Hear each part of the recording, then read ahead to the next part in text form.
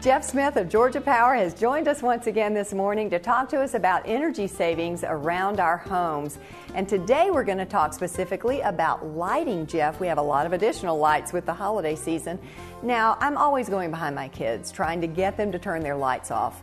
Is it really important to do that? I mean, how much does an average light actually use? Well, Susie, it depends on the type of light you're using and how long you leave it on, but it does matter. On an average home, 10% of your overall energy costs can be made up of lighting. So if you're not in a room, it definitely makes sense to turn them off when you leave.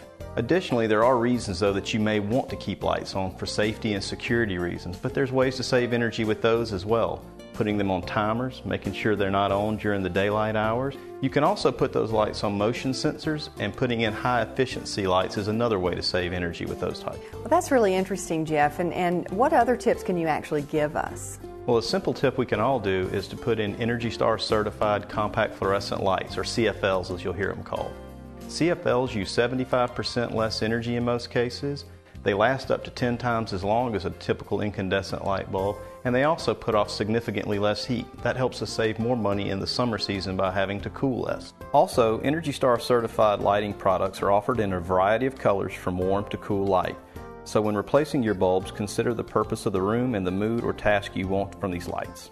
Okay, so the kind of bulb we use is important. Also, the amount of time that we leave lights on is important. You also mentioned fixtures. What do we need to know about fixtures? Well, one thing that we can do easily with fixtures is remember, if we're only using a task, use task lighting. Don't illuminate an entire room if you just want to highlight a desk or a piece of paper that you're working with. That's another way to save money with fixtures. Well, Jeff, that's all great information. Thank you so much for sharing your tips, and we're all going to be more energy efficient now, thanks to you.